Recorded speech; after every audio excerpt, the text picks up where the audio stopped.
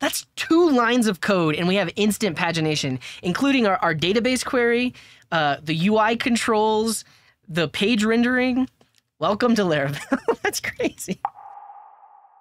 And actually, let's walk through all of the code too and make sure that I can point to everything to talk about where everything lives and also give you a summary of what I learned here. The first thing is the PHP artisan command basically creates the stuff we need and gives us like some sensible defaults. It can create models, it can create events. It does it has commands for creating all the things we need so we don't have to create them manually.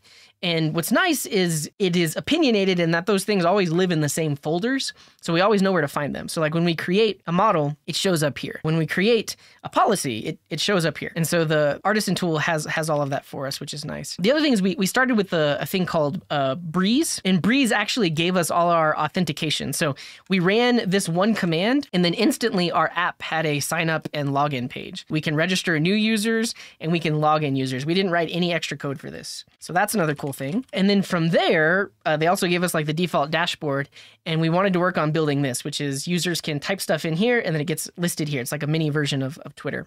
But that all starts with the controller, I guess. So we ran the command to generate the controller. That gave us this, and this handles all the things that we would want to do with a chirp, which are like our tweets. So we have the index, which is the page that lists them out. We have store, which actually puts them into the database. We have show, which we didn't implement, but this would be like if we have a single page that shows an individual chirp. We also have edit, which shows the page to be able to edit, and then update is the backend route that actually updates the thing. And then destroy deletes it. And so we gradually filled out all of these various controller methods, but all of those link up to the routes. So over here, we basically say we have chirps as a resource. We use this controller, and then these are the controller methods that we're going to enable. And this was pretty slick as well, because by default, we specified, okay, only allow those to be visible. And that's fine. And then gradually, as we added each feature, we added it here, and then that enabled those functions in the controller. The other nice thing is this middleware here. It was also just built in with Breeze. So after we set up auth, we were able to add the auth middleware. And now only logged in users can see this page. Like, so if I log out, I won't be able to see this page.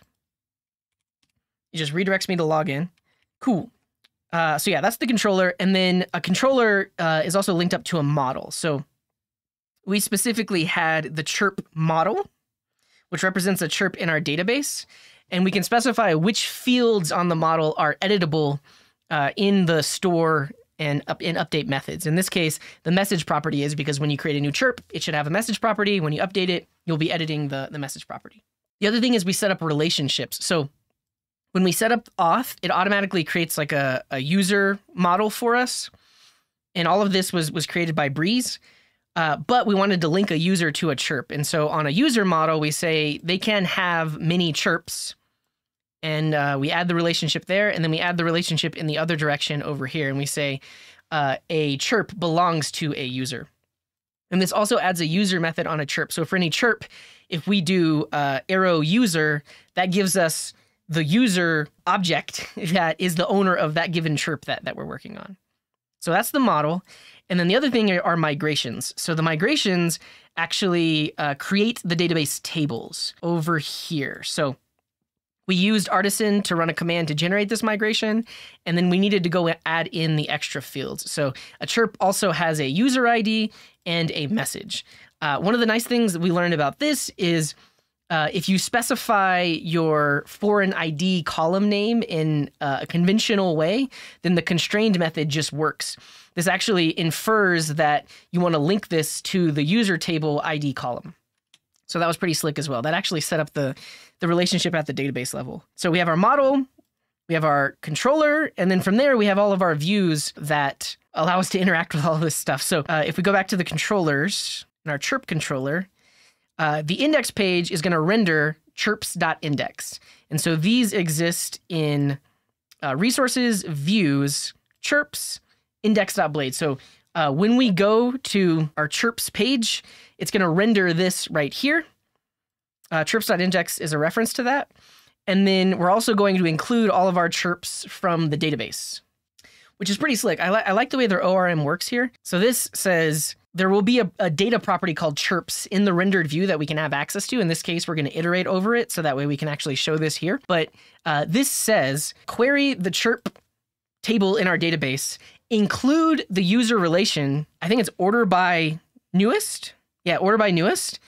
And then get them all. And so this includes that data. So when the page is rendering, we can actually iterate over the data. So Blade is their templating language for actually rendering page. And you can see this for each right here. So the chirps here correspond to the chirps that got rendered from the controller.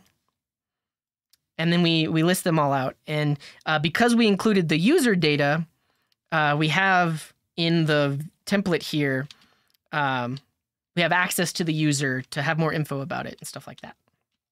But this is basically rendering out each of the posts, and then also the create form here too. You can use paginate instead of get to paginate the result set. I would need to update my view though, right? That seems like it would be a bit more complicated. I would need some. You get pagination out of the box? Wait. Let's try it because that could be fascinating. So in our controller, if we say. Yeah, how is it going to give us like next and previous buttons? We need to add that ourselves, right? Paginate per page 2. All right, let's just see what this does. Okay, that gives us 2. But how do we get to the next page? That we would still have to set that up. It's like one line. Okay. Let's do it. Go to Laravel, search for pagination, basic usage, cursor and offset, yada, yada, yada. Come on. Give me the view stuff. Here we go.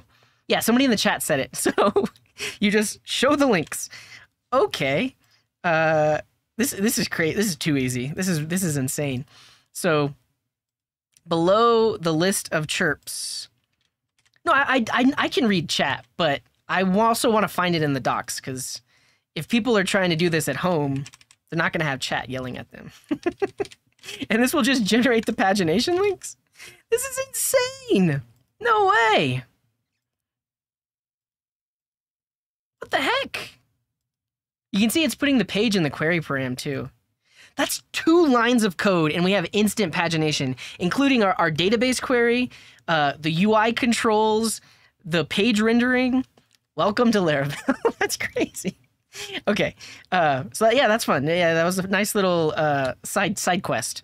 But this specifically renders that page and shows us all of this. The other thing to look at is the create method. So this form is going to do a post to our backend. And so if we look in the view, the form does a post request to chirps store. So store is our controller method that's actually going to put the chirp into the database. And you'll notice this all is server rendered with like form requests and everything. We're not using any Ajax or client-side JavaScript. This is literally doing a post request when you submit the form, and it already has CSRF protection all set up. It's also interesting that it has validation messages here too. So if I try creating a chirp with no content, the validation is happening on the back end as well. So the way we set that up is for an incoming request to create a chirp, make sure that it has a message property using the validator, which is built in, and then grab the user of the incoming request, grab their chirps. So I showed you earlier on the user model, we added that one-to-many relationship. So over here, because we added this, we can call that method, and then that in turn has the ability to create chirps in the context of that user. So this is basically how we're saying, take the current user, create a chirp that belongs to them. That's what's going to set the user ID on that created thing, and then create them. And validated is the actual chirp object. And then once that's complete, redirect back to the page to display the latest stuff. So if I do this, post the backend, validate, put it into the database, redirect back to the page and list it out. The Laravel debug bar? I think I'm good for now. Yeah, I'm good for now. I want to just finish the walkthrough, and then debug bar. Everyone's saying the debug bar is good. We'll go install the debug bar. Installation. The debug bar will be enabled if app debug is true. All right, let's set it up. And so in our env, we need to set app debug to true. It's already set to true. Will it just work? Just refresh. Oh, there's a debug bar. That's cool. We can see There's that model. These are the queries that have been run. We can see the literal SQL queries that have been run. We can see all of our views. See the current session info. Cool. That's great. I have a feeling we have some Laravel converts after just watching me try it. Laravel convert, like people are going to try it now, basically. I'm off by how much bloat it has. The thing to think about is if you're building all of this stuff, if you're building a similar thing from scratch with, let's say, Next.js, you're still going to have a bunch of similar stuff, right? There is a lot of boilerplate, yes, but the amount of code that you would have to write yourself or set up yourself is very similar. Like, it's honestly less in this scenario. Okay, let's finish the walkthrough. So this method is what gets called on the back end when a post request is submitted by the form, and then redirects back to the page. The cool things to note here are the validation, very simple, it's just built in. And then the fact that we can create things in the context of some other model. This is basically their ORM in action, which is pretty slick as well. So that's how we create new things. And then we also set up editing. So on the UI here, we have a dropdown. If the chirp belongs to the current user that is logged in, show this dropdown. There are some chirps that I don't own, where I'm not, yeah, these two are owned by a user called Chat. I can't edit those because I don't own them, but if I own them, I get this drop down. And then we created the edit page. So when you click on edit, that takes you to a page that's pre-filled with the message. You can modify it, save it, and then it'll show at the top because it's the most recently edited. The way that all of that works is here on the controller, we have the edit method, which just renders the page. So edit is a get to render the edit page because we are dealing with server-side rendering here. You'll notice to make sure the current user is allowed to update this chirp, it's just a simple call to authorize. And this was actually set up in our policies. So policies is another concept where you can create a policy that corresponds to some model. And this is how you can set up all of your rules about who's allowed to do what. So right here, we say a user can only update a chirp if the chirp's user is the current logged in user. And a user can only delete a chirp if the current, actually it just calls this. So it's the same rules, but a user must be the owner of that chirp to either update or delete it. So we set this policy up. I'm trying to remember where we hooked up the policy to the model. Is it just in the model itself? Yeah, this is one thing I don't remember. Where is the chirp policy? Oh, it's just auto-loaded. Fascinating. Yeah, so all we had to do was create it, and it just works. Yeah, it's automatic.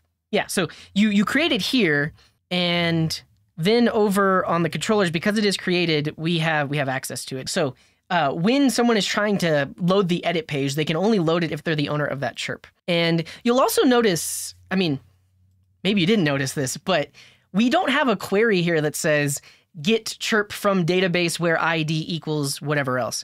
It's just automatic, right? Like when you go to this page, edit/ID, under the hood, it's already just querying for chirp with ID 11.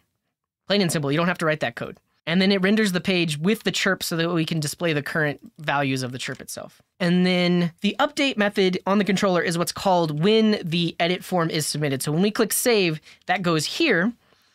First of all, we make sure that the current user is allowed to update the given chirp.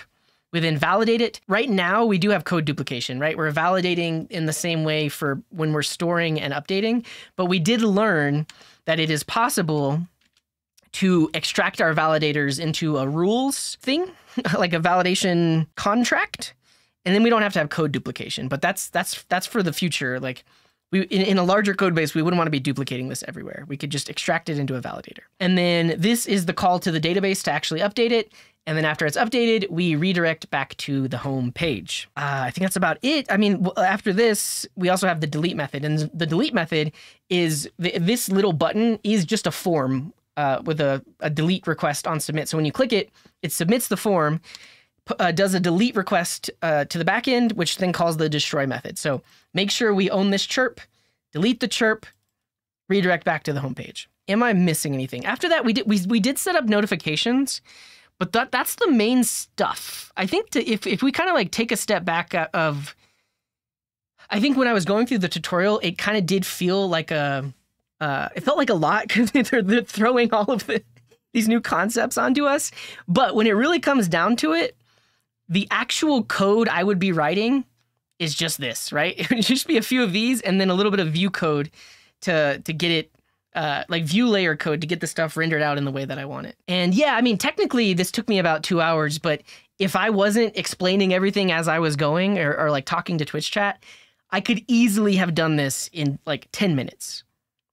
Easily in 10 minutes, especially once you get the hang of this, like a lot of your controllers are going to start to look the same too, right? Like the code here could probably even be extracted into something that's more reusable because this whole create, read, update, delete thing is going to be so similar for every other portion of my app that I have.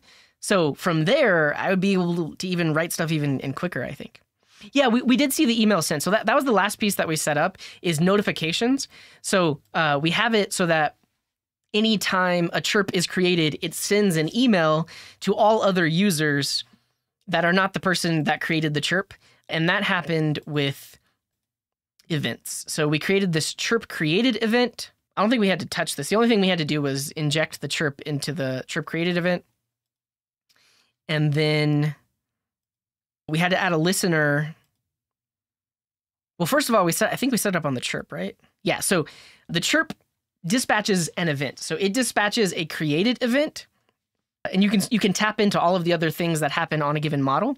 So you dispatch it, and then we have a listener for that dispatched event. And in this case, the listener is the one that sends the email. So it's listening for those events to happen, and when it receives one, it sends an email to every user that is not the current user.